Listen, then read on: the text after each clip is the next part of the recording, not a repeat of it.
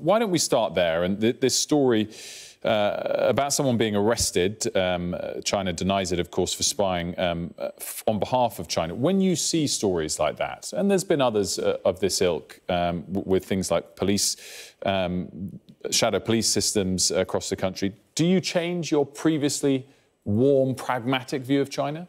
Well, my view of China has always been that we should approach China with our eyes wide open. You know, it's not a surprise to me this morning, and I hope it's not a surprise to many people, that China is spying on us. Many people are spying on us, and when we catch them out doing it, we need to be robust in our response, as we are when we find spies from Russia or Iran or any other country. But that doesn't mean that we should cut trade and investment ties, that we should simply go into a defensive crouch. China is a fact of life. It's the world's second largest economy. It's our fourth largest trading partner.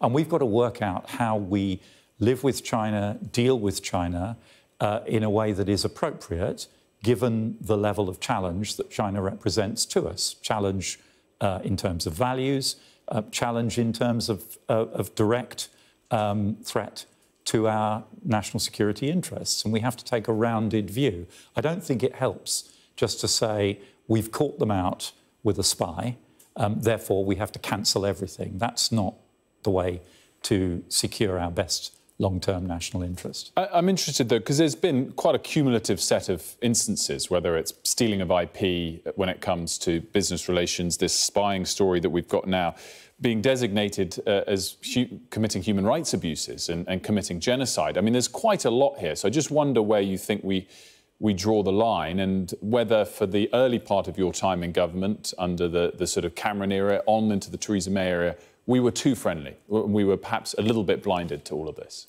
Well, I don't think we were blinded, but we were trying to rebuild a relationship that had gone into the deep freeze.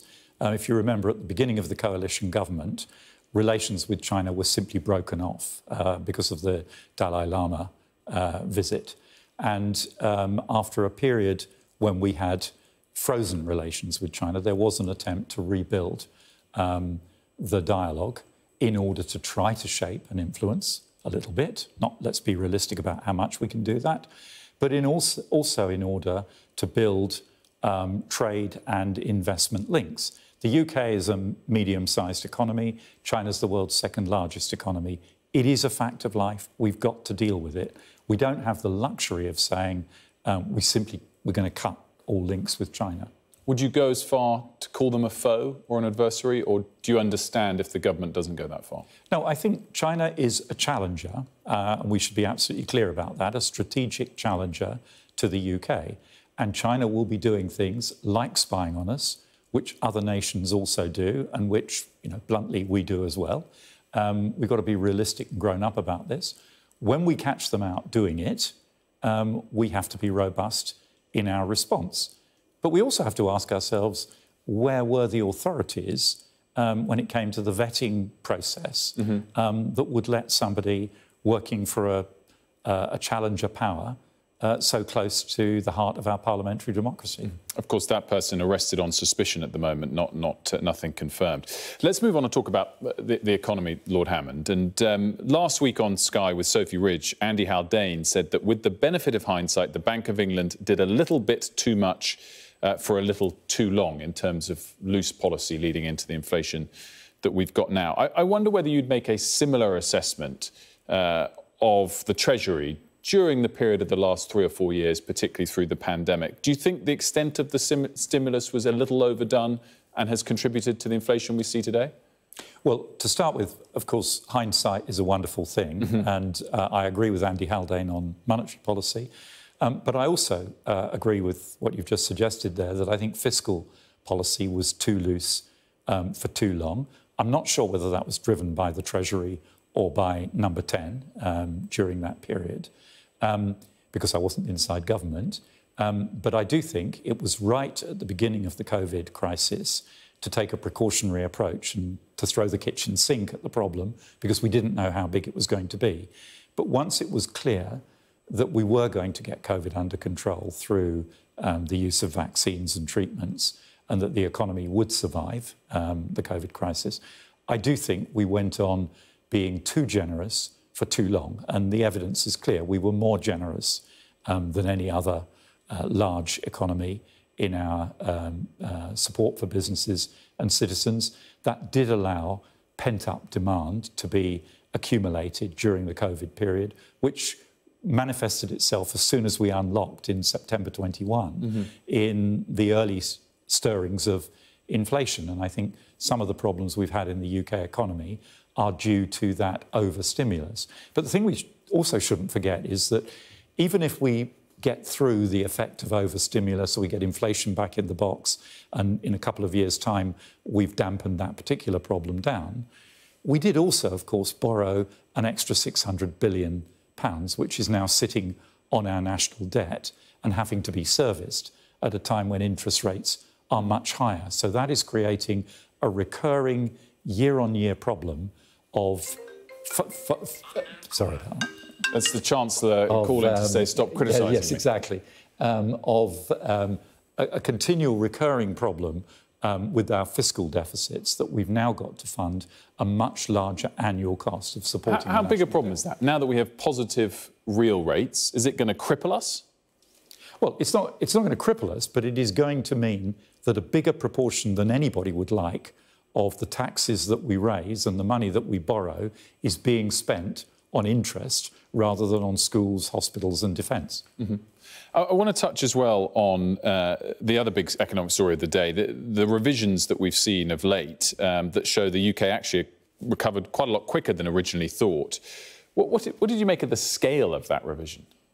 It was quite surprising, I have to say, and very pleasing. I mean, obviously means we're in a better position than we thought we were. All early estimates of GDP are estimates, and I think what we're seeing here is a fact that the ONS is better at estimating the effect of demand shocks than it is at estimating the effect of supply shocks, which is what the COVID crisis largely was. So it's good that we find that our economy is a bit bigger than we thought it was. But the point remains that we have a significantly larger debt to contend with as we go forward, and growth is still much slower than we would like it to be. And that's primarily about productivity. We have to get productivity growing again. We have to get the UK labour market functioning again. Does that revision mean that your view of Brexit has changed? Has Brexit been less negative than you previously thought for the UK economy? So I've always believed that Brexit would be, and has proved to be, a negative impact on the UK economy.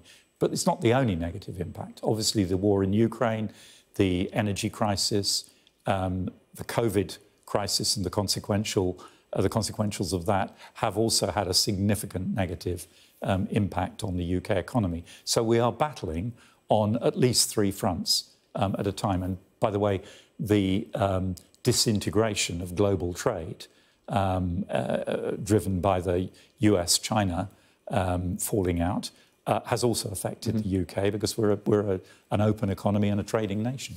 We're pretty much, Lord Hammond, a one-year anniversary of the Truss Kwarteng budget. Yes. And I wondered whether, looking back on it, you thought it just was a temporary blow to the UK economy, or has it done lasting damage? I think it was a temporary blow. I don't think it's done lasting damage to the economy. I think it's done some lasting damage to our reputation. It's one of a series of events that have called into question the UK's reputation for stability, economic and political stability. But I think something very interesting happened in the autumn budget of last year. The markets bit back. And I think for some time, politicians had been questioning whether the traditional theory that their politicians' scope for playing games with borrowing and fiscal expansion were really constrained by the markets. I remember when I was Chancellor and my opposite number was John McDonnell, having these kind of discussions with him where he was quite clear that this was old thinking, and actually the markets didn't have the power to constrain what governments did. What we saw in response to Kwasi Kwarteng's budget was that the market did have the power to call a limit to what governments can do. And in consequence, I don't think we have any politicians in the UK today that are anywhere near to power that would think of proposing more borrowing to fund either tax cuts from the right or massive increases in public spending from the left. I think the fiscal space is now quite narrowly constrained by the events that happened a year ago.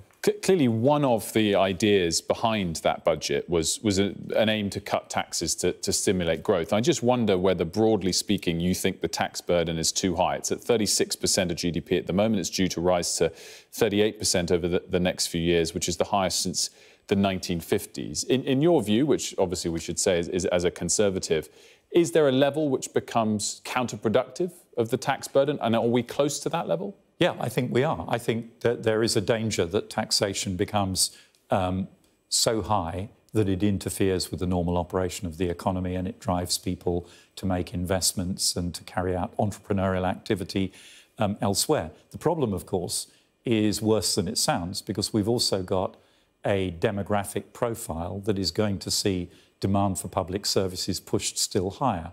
We've got the huge cost of the energy transition to finance. And we've also got to invest more in defence as the world has become a more dangerous place around us. But you can't start by borrowing to cut taxes. You've got to start by increasing investment, if necessary, investing more, consuming less, in order to grow the economy, improve productivity, so that living standards and economic growth can rise over the coming years, and we have a sustainable basis on which to build solidly based public services we can afford. You mentioned net zero there. In an article in The Telegraph recently, in an interview you gave to The Telegraph recently, which followed the Uxbridge by-election, you said, in a democracy, if you fail to take people with you at your peril. Is that taking place at the moment with the aim to get to net zero? Do you think we were bringing the people along with that aim and we are now not? Is that what you meant by that phrase? No, I think I've believed for some time that politicians in the UK have taken the view, rightly in my view, that the energy transition, tackling climate change, is an urgent priority. And they have forgotten that even though they understand it's an urgent priority, they need to bring the public with them, because in a democracy, you can only do what the people are prepared to consent to. And it's no good politicians saying, effectively, this is too important to submit it to the democratic process. We have to persuade people that investing in decarbonising our economy, rather than growing the size of our economy, is what they want to do for the sake of the long-term good of the planet. We have to sell that to them. We can't just assume that they will agree with that political judgment. Just finally, to wrap things up, Lord Hammond, I'm sure you've seen the story over the last couple of weeks around rack concrete in schools. The Prime Minister's been given a bit of grief about that because his time as Chancellor, he could have spent more on addressing this, and that the Education Department wanted funding for 200 schools to be reassessed and rebuilt. They funded, or were willing to fund 50, and many fewer than that have actually been completed. Does a Chancellor have to take direct responsibility for decisions like that, or is that unfair because there are so many demands on the public purse? I think it is unfair. You know, the school building programme is a capital programme. There are many other demands on available capital, and governments have to decide where the priorities are. Demographics is one of the drivers. I know this from my own experience. When you look at school building requirements, you look not just at what schools we need now, but you look at the profile of the population coming through. How many schools are we going to need in 10 years' time, in 15 years' time? And you're trying to right-size the estate all the time. And I may have missed it, but I'm not aware that we understood this problem in the way that we now understand it at the time in question. I don't think we understood it as such an urgent safety issue that needed to be addressed. And I mean, the Chancellor has said now that he will make funds available to deal with the problem, and that's right.